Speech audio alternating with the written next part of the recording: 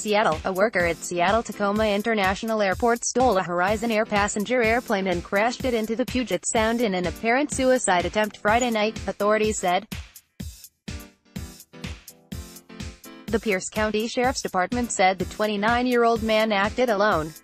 His condition after the crash was not revealed. There were no passengers on board. The aircraft was stolen about 8 p.m. Alaska Airlines said it was in maintenance position and not scheduled for a passenger flight. Ad Choice Advertising and Red invented by Teeds. Get breaking news and alerts with our free mobile app. Get it from the Apple App Store or the Google Play Store. This is not a terrorist incident, Sheriff's Department spokesman Ed Troyer said via Twitter. Air traffic controllers were in communication with the man, who identified himself as Rich, and tried to convince him to land at McCord Field. Authorities initially said the man was a mechanic, but Alaska Airlines later said he was believed to be a ground service agent employed by Horizon. Those employees direct aircraft for takeoff and gate approach. I've got a lot of people that care about me, he told air traffic controllers. It's going to disappoint them to hear that I did this. Would like to apologize to each and every one of them. Just a broken guy, got a few screws loose I guess. Never really knew it until now. Witnesses reported seeing the Bombardier Q400, a turboprop aircraft, perform a loop-the-loop and nearly slam into Chambers Bay, all while being pursued by fighter jets.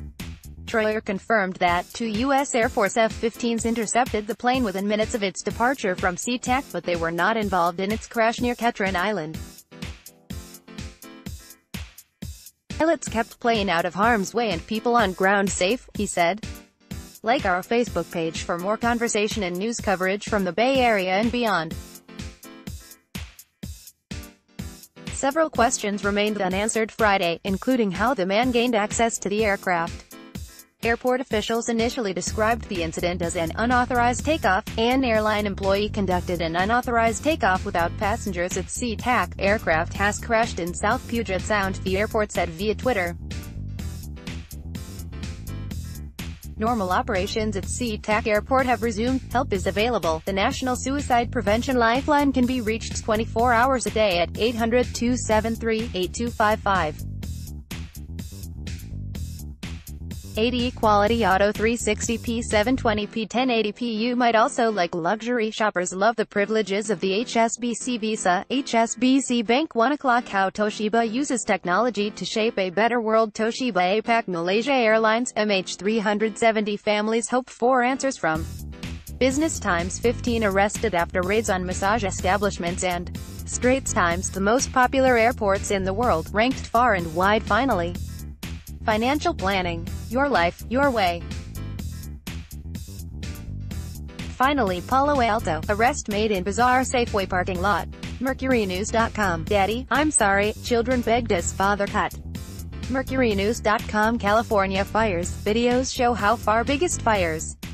MercuryNews.com. 3 shot outside La Victoria in South San Jose. Ask Amy, my sister won't apologize for sleeping with my husband, and now she needs my help. 33-year-old man dies after crashing into road barrier in Tampines. Straits Times. Picture perfect, most magnificent beaches in the world, far and wide. 4 countries Singaporeans must apply for visas for before visiting. Money Smart. California fire map. New wildfires, close roads, campgrounds in Sierra. Map of California's top 10 fires. Mendocino complex becomes largest ever shark attack in China. Mall aquarium leaves 6-year-old girl with.